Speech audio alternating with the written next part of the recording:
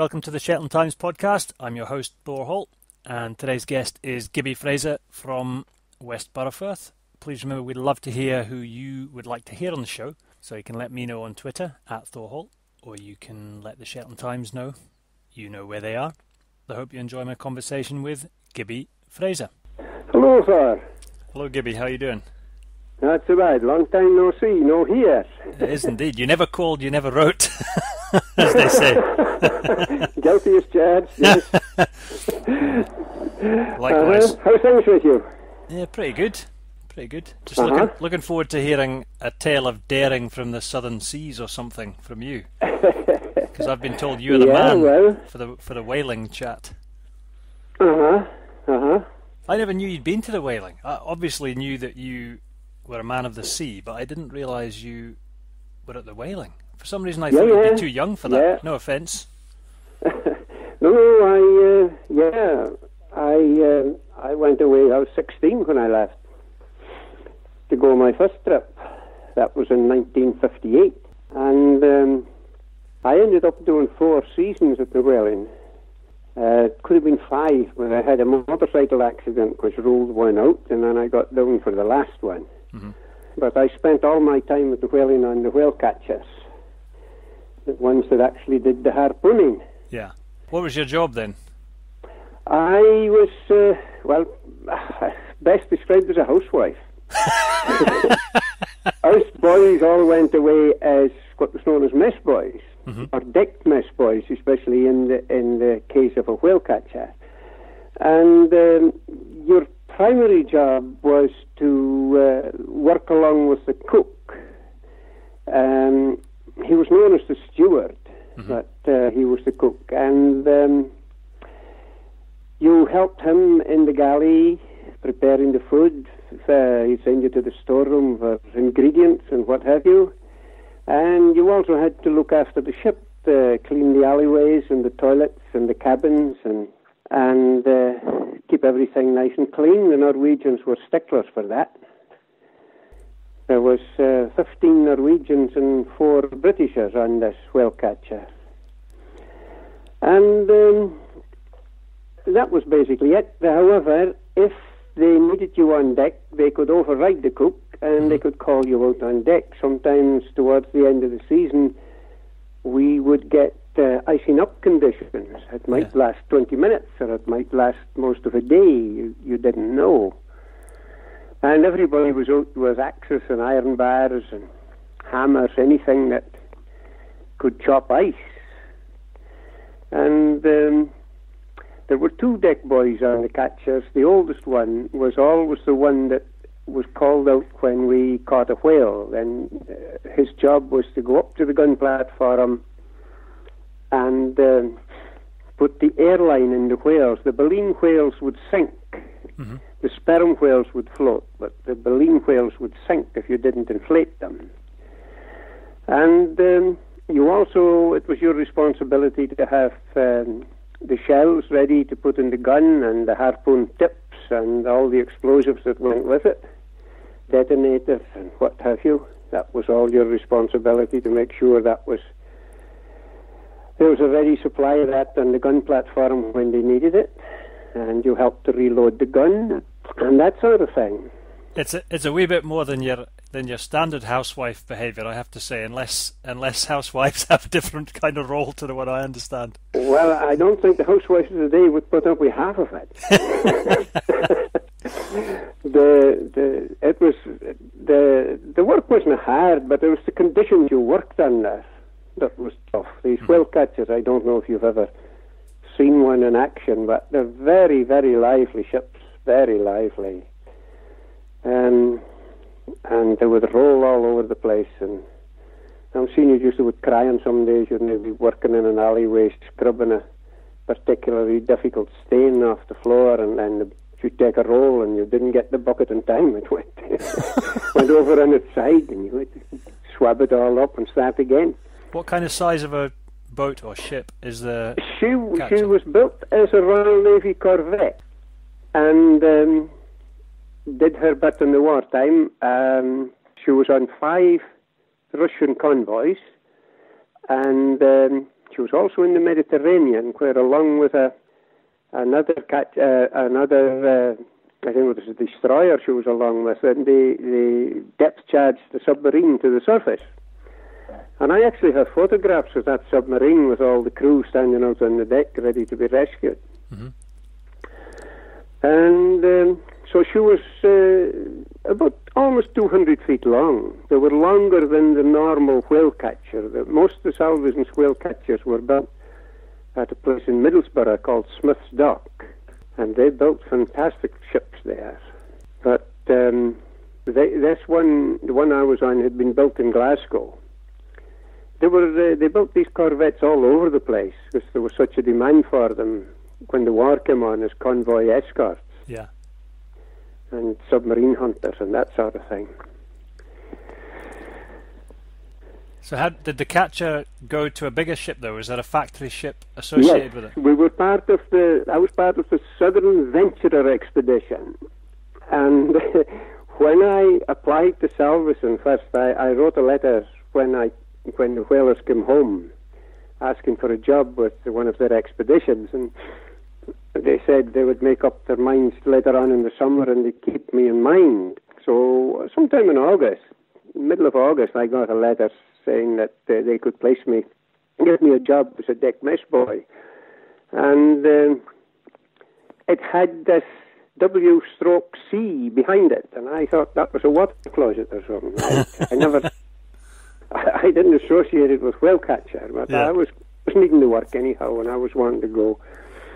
So I had to present myself at Montfield Hospital in Larwick. And there you got a chest x-ray. I remember going in there, and there was a whole lot of men there, and some of them seemed very old, and they seemed quite huge too, a lot of them. And typical Shetland style with some with hats, some with berets on, but most of them with a navy blue raincoat belted around the middle, which seemed to be the done thing in those days. And of course there were some younger boys there who had been down the year before, and maybe another couple or so who were, like myself, hopefuls. And you got your x-ray, and then you got a letter from Salvation again saying that they wanted you at their office in sometime in September. I think it was about the middle of September. So you had to pick up this x-ray and bring it along with you, and that was looked at, scrutinized fairly well, and the doctor gave you a really top-to-toe examination. He fiddled around in places I didn't think he really needed to fiddle around with, but he did. And you were passed as fit. They took particular attention to your teeth.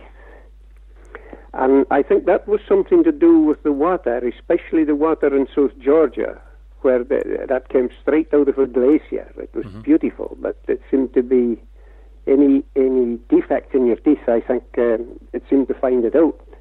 Yeah. But I passed okay and did my season, and the following year was a bit of a laugh when you went back again. This old doctor remembered you. Mm-hmm. He was from Eriskay on the west coast of Scotland, and the way of a crofter in Eriskay was just the same as Shetland. They fished for pilticks and they salted down sheep and all that sort of thing. So he was very interested in the Shetland men, and he said, "How are you? You're going back another season?" "Yes, you're going back." So, "How are you feeling?" "Oh, all right. Good as last year." "Oh, yes." And he had a list there, and he went tick, tick, tick, tick, tick down this list. And he said, "I'll see you in the old ship tonight." That was a hotel just across the road and around the corner a bit. Yeah. If you didn't get there before 9 o'clock, you usually met them carrying him out. Everybody plied him with drink, and he didn't know his limits. But he was a nice guy for all that. So after you'd seen the doctor, then you had some form filling to do in the office, and then you were appointed to your whale catcher. And you were given a railway warrant. In that case, we had to go to Glasgow to join a ship called the Southern Garden. The Southern Garden was a tanker that had been built in Germany prior to the First World War, and she had been called the Gdania. And in the Second War, she was captured somewhere off the Azores. She had been servicing the Germans had these armed ships, the raiders, that went around by themselves and sank lone ships and that sort of thing, and took people prisoners. And she was captured there as a prize, and of course taken over by the government. And then Salvation bought her at the end of hostilities and used her for many years. They built accommodation across her well decks, so she could carry about, I think it was 120 men, something like that. And we left Glasgow and we went across to South America, to a place called Carapito. Now, Carapito is about 60 miles up a river, a rather wide, muddy-looking river, and there was nothing there where we tied up. It was just a bunker station. It was just where ships came and loaded oil and left from. It was still tidal right up there, and the banks of the river was very sloping and entirely mud. You fell in there, you were in difficulties. So you had to walk ashore across a gangway, and a little way up this gangway it branched off to your left along the top of the river bank, and there was a little canteen there where you could have, they sold rum and coke and beer, and of course we all went along there, and it was a kind of a very ramshackle sort of a hut. I remember cages along the back wall with parrots and monkeys in it, and the boys started giving the monkeys sips of alcohol as the night wore on, and they were just like us. Some got happy and some got angry and wanted to fight. Some fell asleep. So, Gibbie, how long had it taken you to get from Glasgow? You kind of said it as if you just nipped across on a plane ride, but you were on that ship for, how many weeks would it have taken to get down there? It took 6 weeks to get to South Georgia. Yeah. We were about probably halfway to when we were in Venezuela, in Carapito. There was a city about a couple of miles away, but nobody went there because all the police there were armed, and you had to come out through a gate, and it was guarded by the police. And those who had been before said that if you bought any souvenirs or had any money on you, they took it off you at point of a gun. So nobody went there. That's not so friendly for tourists such as yourself. Not really, no. We got visits from little guys in their dugout canoes with bananas and little marmoset monkeys and everything they wanted to sell us. And they'd give you a lot of stuff for a shirt or something like that, you know.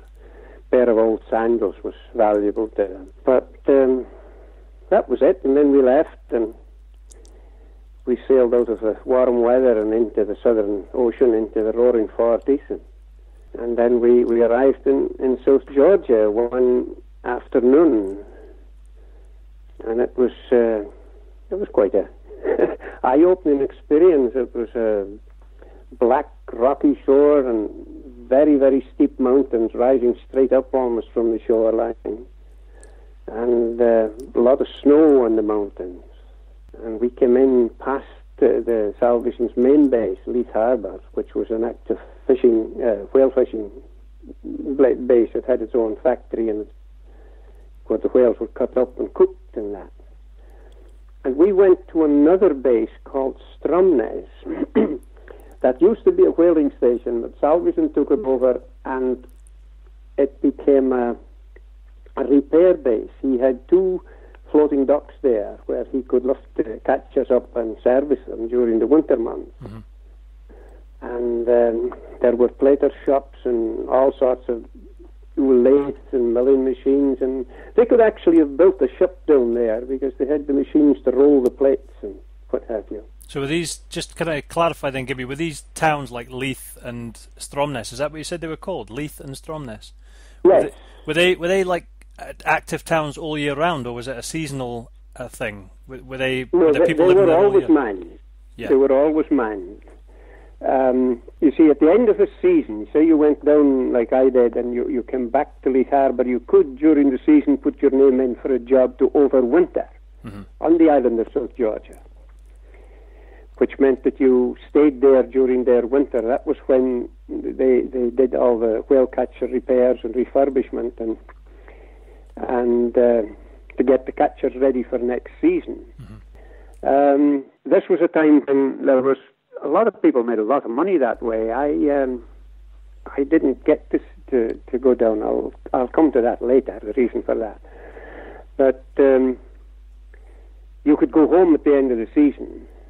But if you overwintered, then you had to do your overwintering and then do another season before you got home. So you were away 18 months.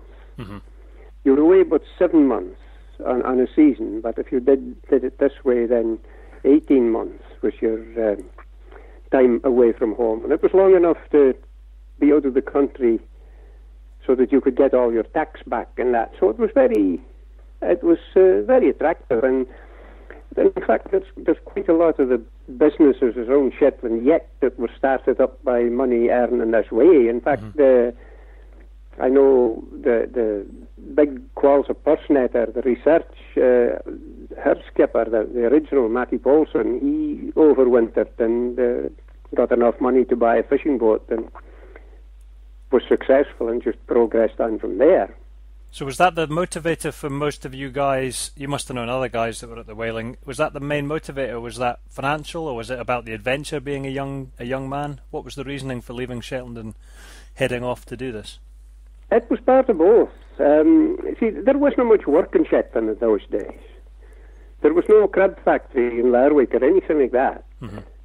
And it was very busy in the summer here with the herring fishing. Of course, that was all drift net. And there was all the work was very much, there wasn't much automation, let's say. There was a lot of men needed, a lot of manpower. And that was fine during the summer, but the winter time things closed down. The fishing was only carried on by small seine netters. I suppose you'll remember, like the little ones that used to come and fish in the bay sometimes. They were the only kind of boats that were here at that time. To be honest, Gibbie, the boat I remember the most is probably your boat, because it was a beautiful, distinctive colour. And anyone that knows the Enterprise will know that it was an unusual colour. And yeah.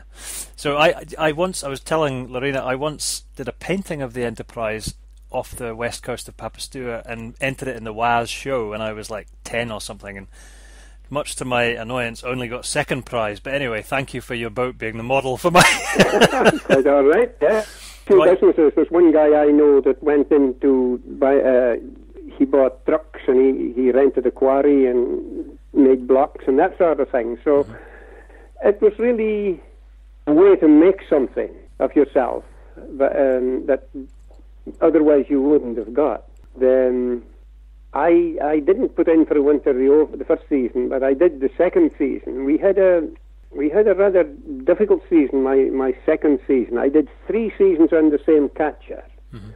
And our second season on the way down, the factory ship took all the Norwegians down.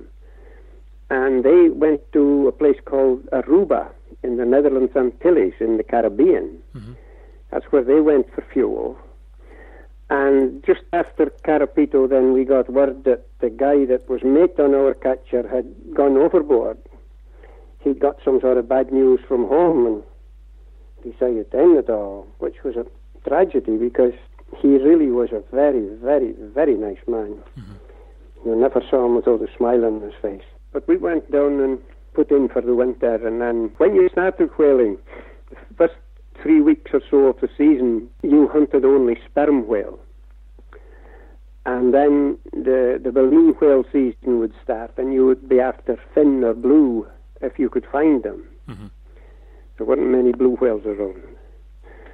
And we were chasing blue whales this day, and we come up alongside them, and of course they were going at about, we were doing about 18 knots, and we were slowly overtaking them. And the gunner shot one out on the port side, and it turned 90 degrees and dived under the boat and knocked off our Aztec dome. They used to follow them underwater with Aztec, the same Aztec that was used in hunting the submarine. Yeah. So we had to go back to Leith Harbour and go on dry dock and get another set of an Aztec dome put in. That took us away from the expedition for a while. And being the corvettes were the most successful of all the catchers, so we were always first or second boat at the end of the season. We knew that. So this gave us a bit of a knockback. And then about 2 weeks or so from the end of the season, we were chasing whales one day, and my job at that time, that afternoon, was doing these alleyways, and being the oldest deck boy, then I was always ready to fly out on deck when needed, and we chased these whales. You would come across a pack like this every now and then, when the gunner was just about ready to go down and they were coming within range, they would dive. You wouldn't see them for maybe 10, 20 minutes, and then they'd come up somewhere astern. And you'd be off after them again, because these gunners were very, very determined men. And then I could hear on the loudspeakers, there was a speaker on the bridge, one in the engine room, and one in the barrel up the top of the mast, where the crew could communicate with the bridge or the engine room or whatever. And I heard this, something had happened in the engine room.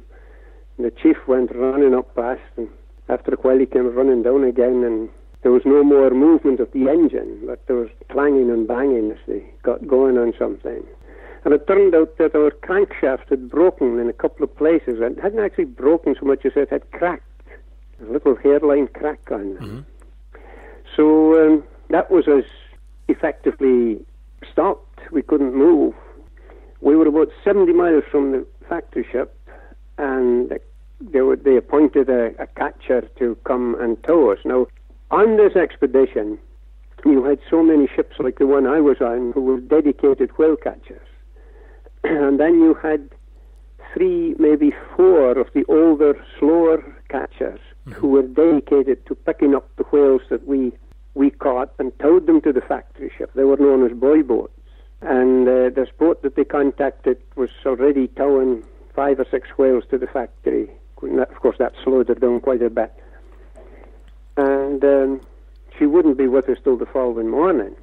So our gunner said to us that, came and explained our situation, and he said, we may have to leave the ship during the night. There's ice about, some ice all around us, big icebergs.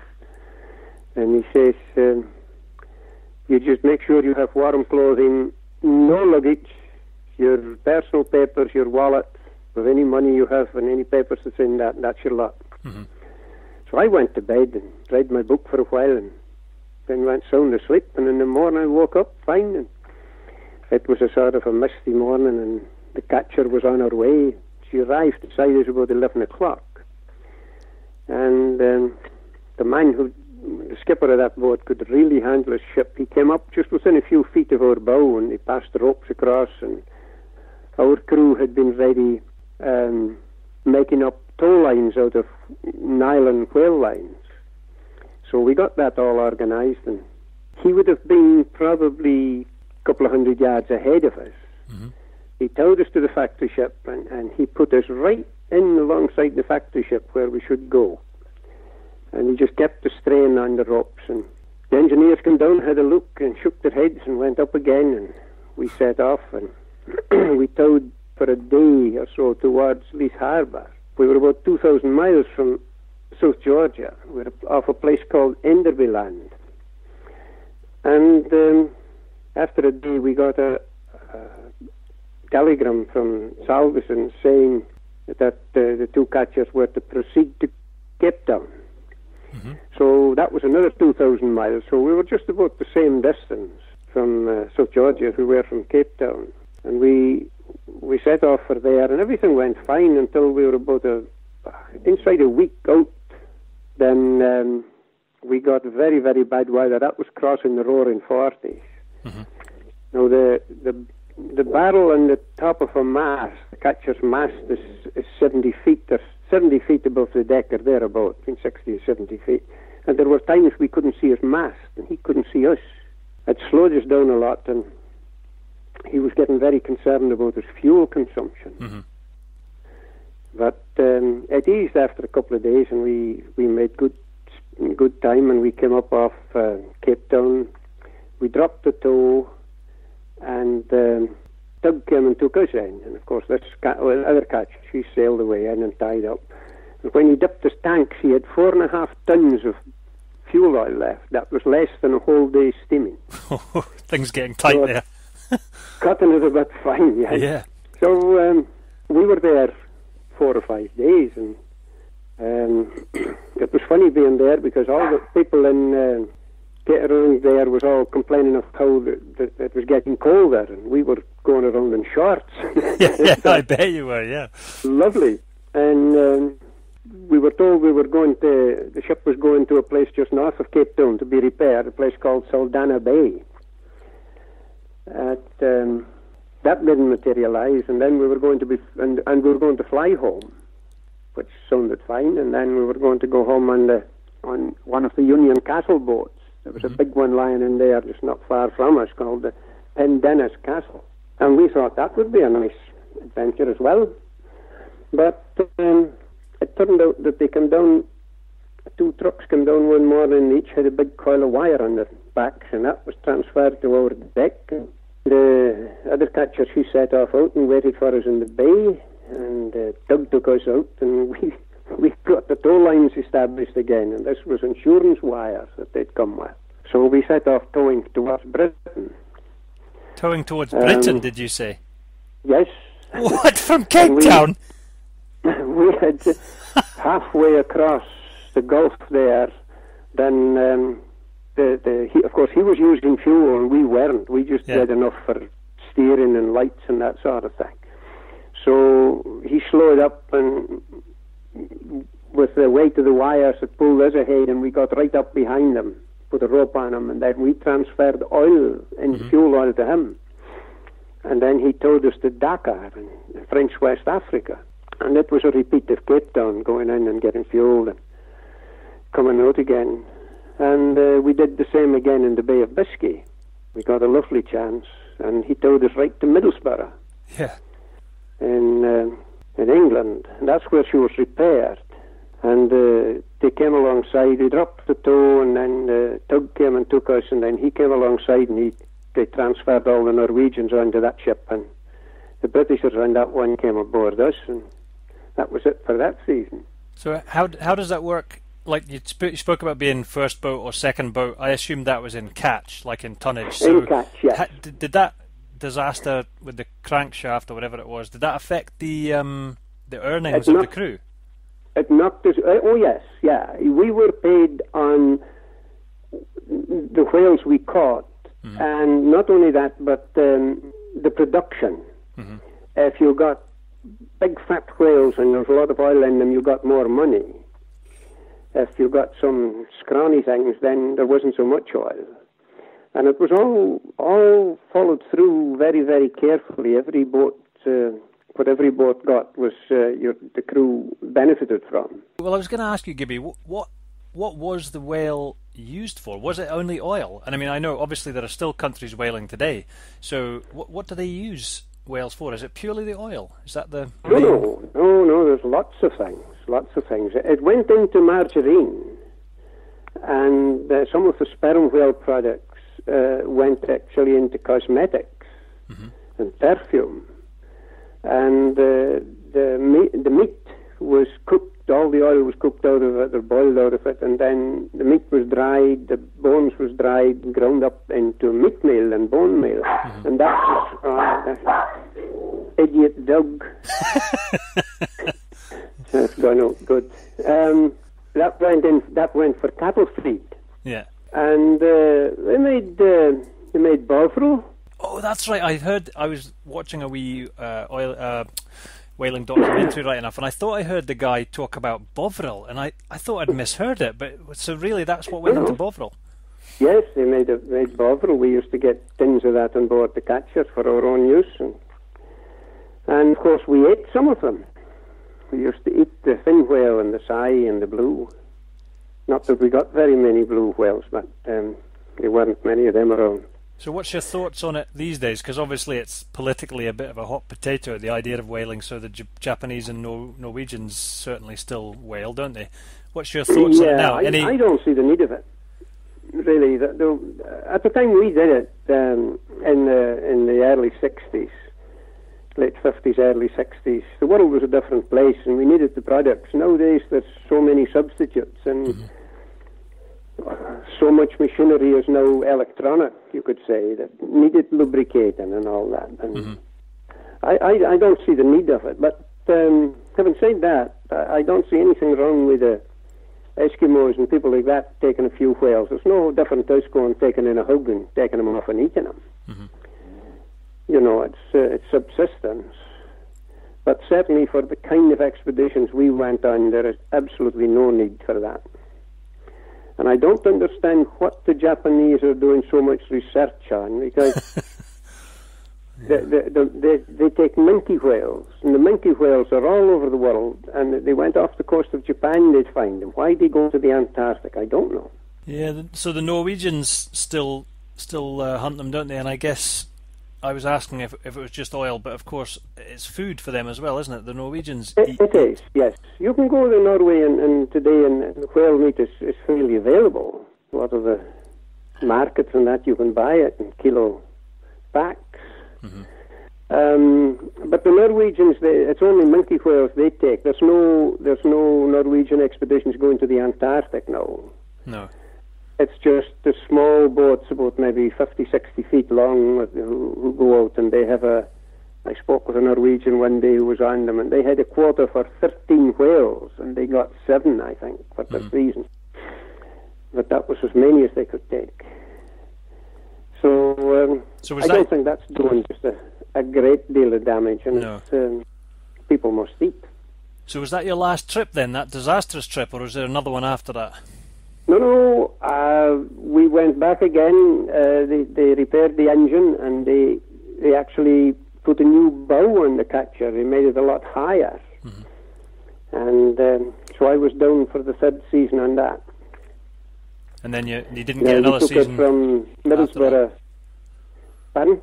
Sorry, I was saying, so that was the last season. There was 3 seasons you did, and then you had your motorbike accident and couldn't go again. Is that right? Yeah. And then I was, that season I didn't get down because I was still wearing a plaster. Yeah.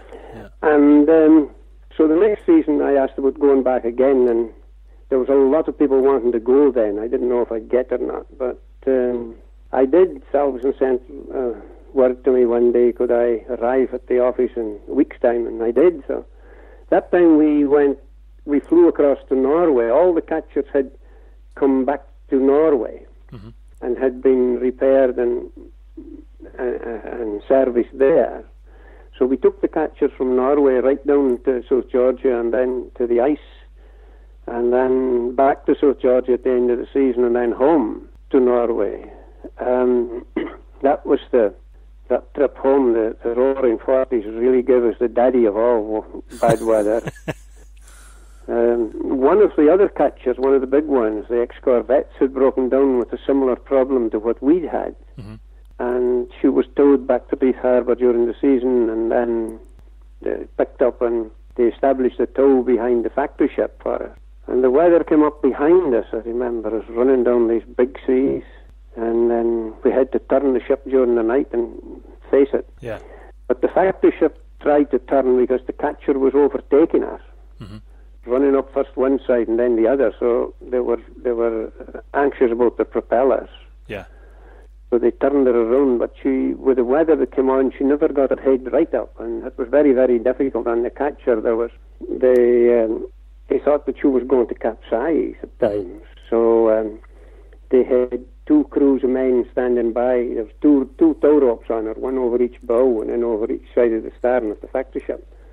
They had men standing by with axes to cut her away if she went over. Yeah. But she survived, and they got her to Norway. Most of them were broken up.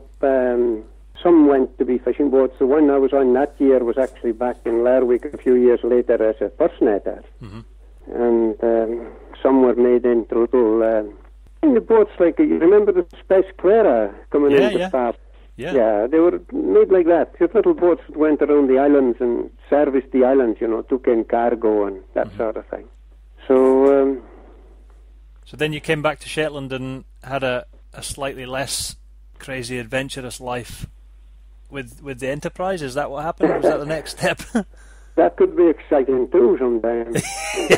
Yeah, I come back and I worked with the firm that I was working with when I got my job back for the last season, William Dawes, here in Lerwick. Mm-hmm.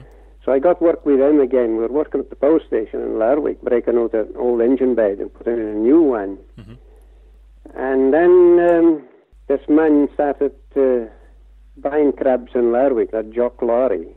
And of course you had Peter McCreef from here, from we still working over here, and Lowry Garrett from Westerwick working here. And they got in on this crabs, and of course they had bigger boats, and were doing okay. Set me going. I had this little boat. It was just an open boat, like just an open Shetland model with a little Stuart Turner in it.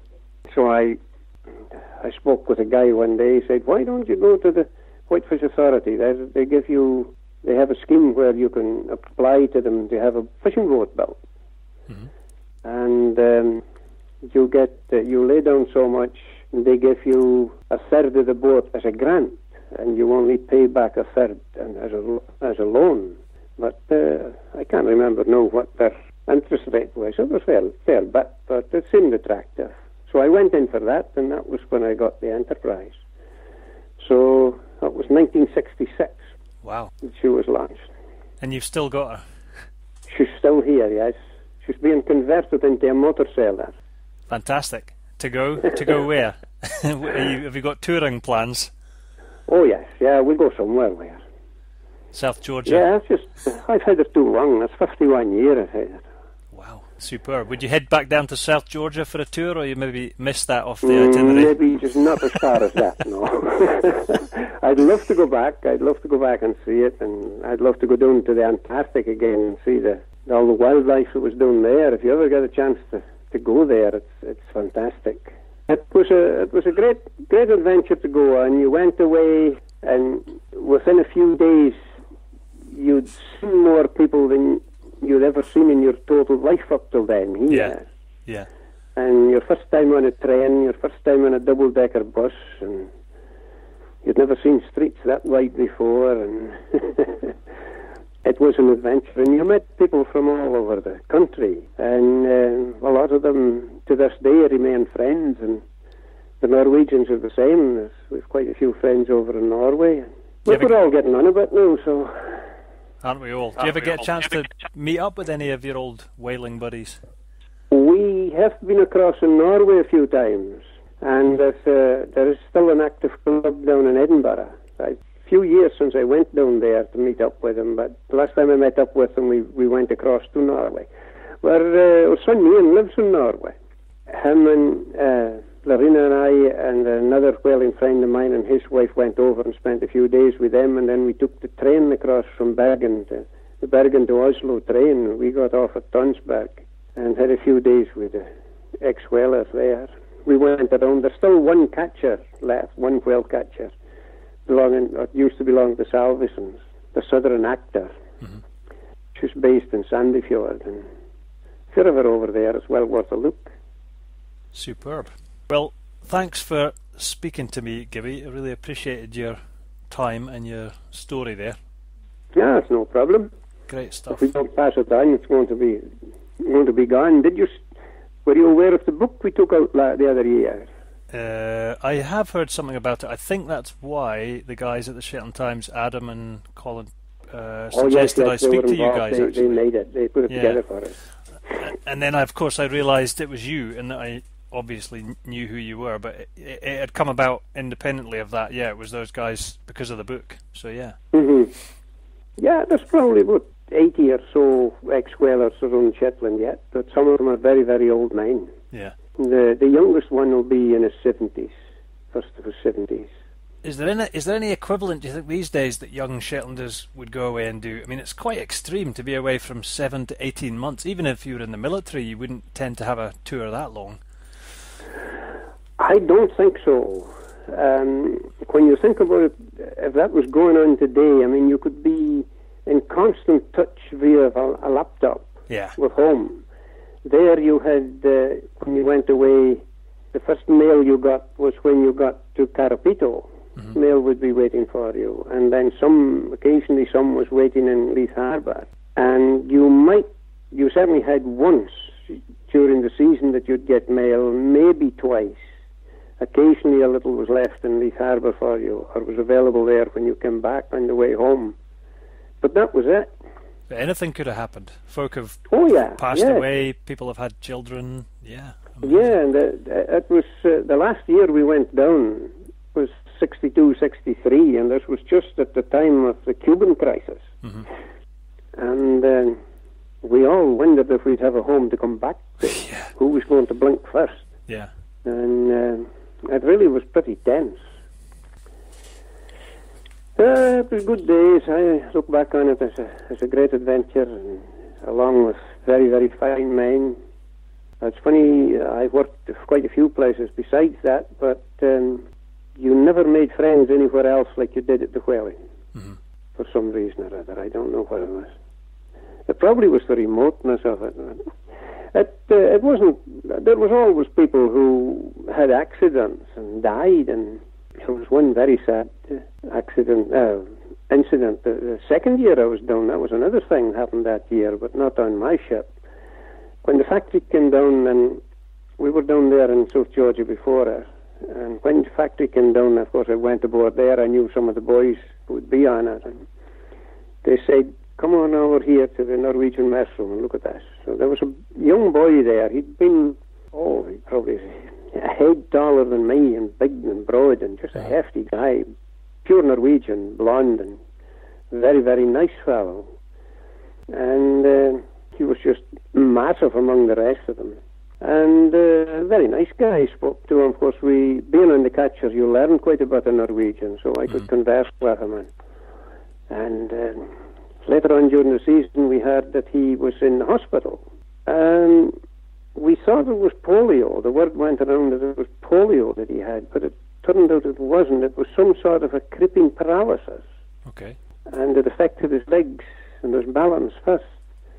He ended up in the hospital, and then as this progressed, he began having difficulty breathing. And if he had been in a hospital, he would have been in an iron lung. Mm-hmm. But nobody knew anything about this, so the doctor or the captain contacted a hospital somewhere and found out about this. And they kept in touch with this hospital, and the engineers and carpenters and what have you, electricians, turned to in their free time, and they made an iron lung. And they put him in that. It kept him alive for a few weeks, because the hope was that he could get home, to see his parents and that. But he didn't. He died about the day we went into Cape Town. Yeah. So he was buried at sea down there. He was only 16 now. It was a sad kind of a day. Yeah, it's pretty rough. I guess, medical... You're a long way from proper medical attention in that kind of place, aren't you? And with a lot of risk. Yeah, they carried the doctor, of course, and the doctor could do the best he could. But there was one guy. The first season I was down, he was coming down out of the barrel of the catcher when the rigging goes up from the gunwale of the boat up to the mast, and then the barrel's above that. So there's a vertical ladder that takes you up. And he came down this day, and he lost his footing and fell. He fell right down on the gunwale of the boat. Oh, man. Didn't do himself any good. So they had to go to the factory with him, and he was in urgent need of an operation, of course. And the doctor had never been faced with anything like that before. So they got in touch with the hospital in Melbourne, in Australia. And this operation was quite a delicate one. His spleen was burst. Mm-hmm. And he had broken ribs, and he had a whole lot of things wrong with him, as you can imagine, falling 50, 60 feet. And they stopped the ship, they stopped all production, because the hospital was aft on the ship, and that's where they took the whales on board. Mm-hmm. And there was a big whale claw, big heavy metal whale claw that lower down the chute on wires, and it would land with a clang and a bang every now and then. Mm-hmm. So rather than upset the doctor or startle him, then they stopped all production. I think it was 4 or 5 hours. Yeah. And he came through. He pulled through. In fact, he's still alive today. He lives in Mallaig, the west coast of Scotland. And a few years ago, there was the last time we were over in Norway, then there was a BBC crew came across to do some filming and interviews of us whalers.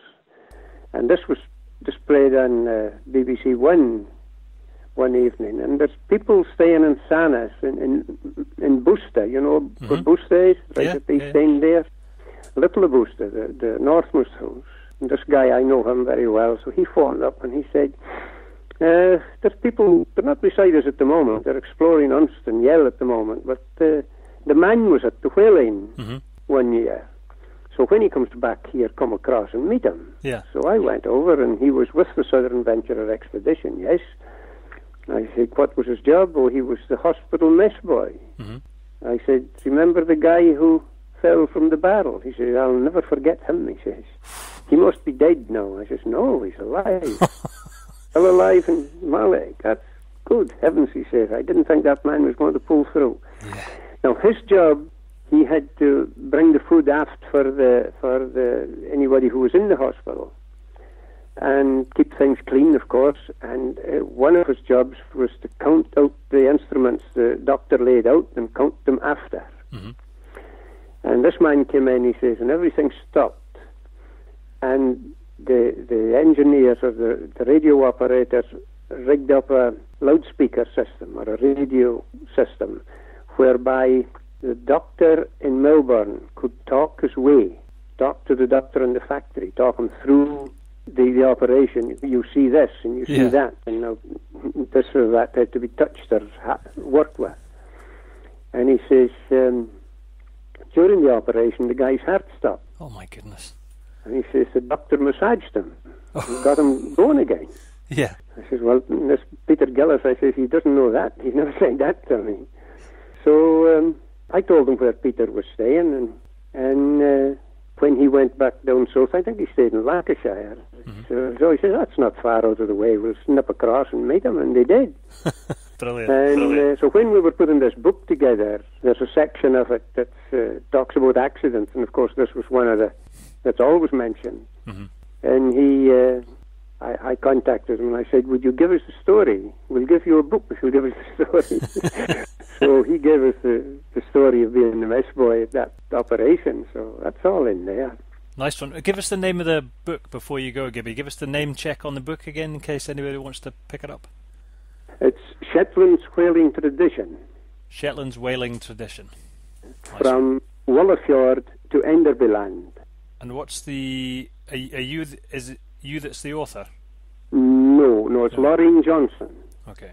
Well, we got Laureen to come in and she's done quite a few books, and I know her personally, and she's a very sound person, so we got her, and she came in, all she knew about whaling was she lived in the sea. But by the time that we finished the book, she knew the difference in lots of things. Yeah, I bet. But she's, Wallafjord is a place in Greenland. Mm-hmm. We didn't know that at the time.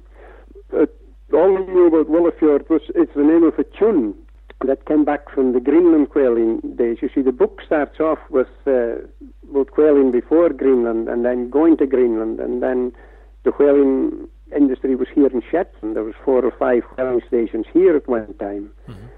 One of them was Salveson's, and that was where Salveson met the Shetland men, found out about Shetland men and liked what he saw and stayed with them. Yeah. Invited them down to the southern hemisphere.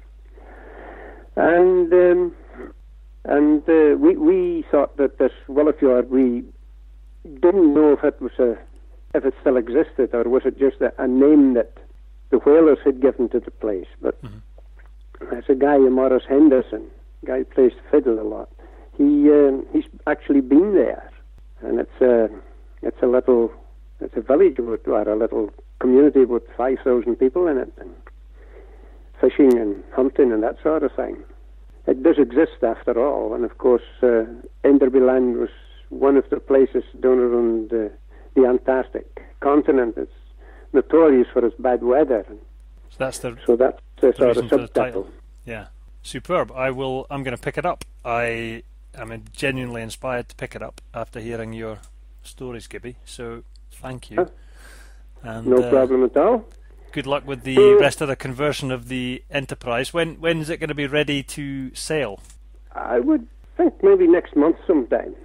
Yeah, she's coming pretty ready today, and up till now, I put 2 bunks in her and a little sort of a low cabin for it, and then a higher one that you can stand up in, and a cooker and toilet in the after end, and all mod cons. Superb. It's been a very interesting job. It's been certainly more expensive than I thought it would be, but I'm not worrying about that. Spend some of your old tax-free whale money that you've put away back in 1961. Yeah, you'll have to read some of that. I will. Hope you enjoyed my conversation with Gibbie Fraser there. And if you've got any feedback for us with the podcast, please do get in touch via shetlandtimes.co.uk or through the Facebook page, or you can catch up with myself at Thor Holt on Twitter or through my website, thorholt.com. And as Gibbie kindly mentioned, the Shetland Times can help you publish your book. So if you've got a book idea, get in touch with them. Thanks. Speak to you next time.